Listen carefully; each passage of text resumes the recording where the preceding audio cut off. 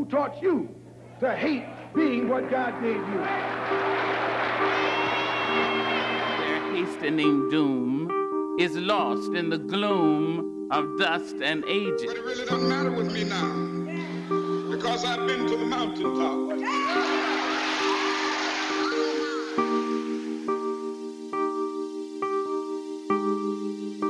Your father, Buddy Reyes, yes. who was part Filipino and Spanish, he immigrated from the Philippines to the United States. So why did he decide to make that journey, and how did he adjust to living in the U.S.?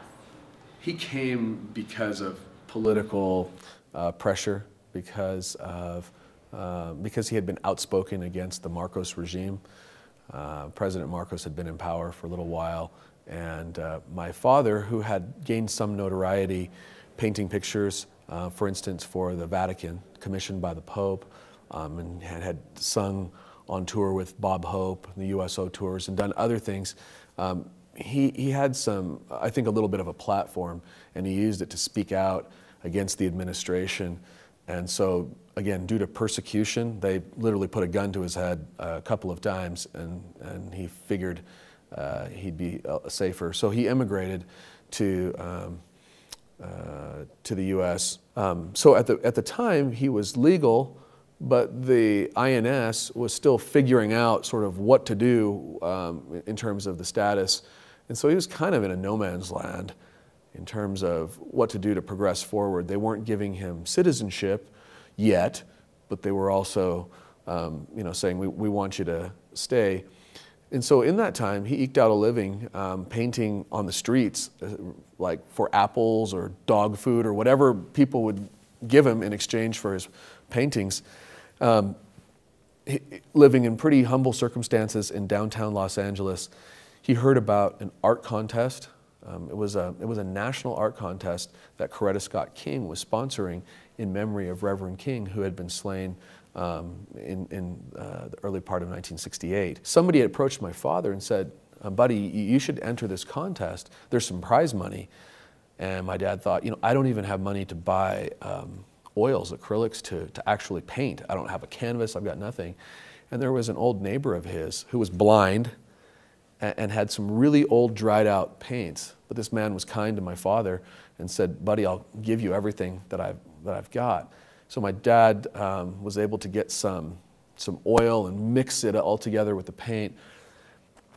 And he took the cupboard off of his little apartment kitchen, cupboard, unscrewed it, took the handles off, and used just those old paints, really kind of roughly, to create a portrait of Reverend King.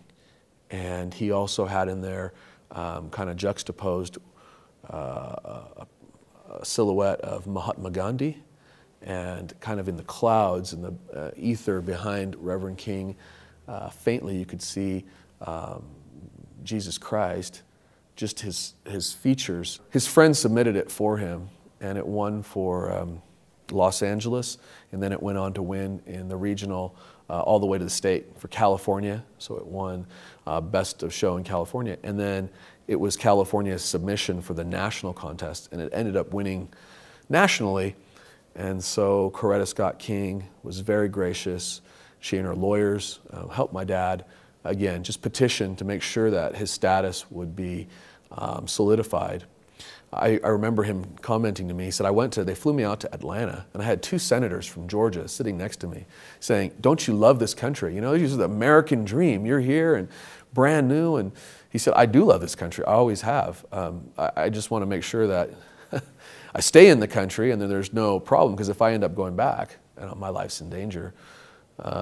They did help him establish himself. He was able to gain citizenship. And it was just a unique part of growing up, hearing the influence of Dr. King.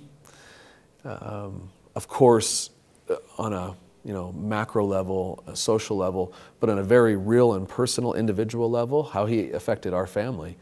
He was one of the ones through the influence of winning that contest and making the connections with political figures and social leaders like Coretta Scott King that helped him establish himself here both in terms of his status, and they gave him prize money, which he used to launch an art career that later on saw him paint pictures for the Apollo 11 moon landing.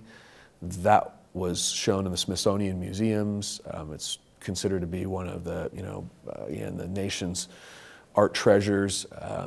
And he went on to paint pictures and portraits of people like Gene Autry and John Wayne and Magic Johnson, and it's people that I grew up watching come to the house. And he was a highly regarded artist. So that whole his whole career here in the U.S. started from that experience.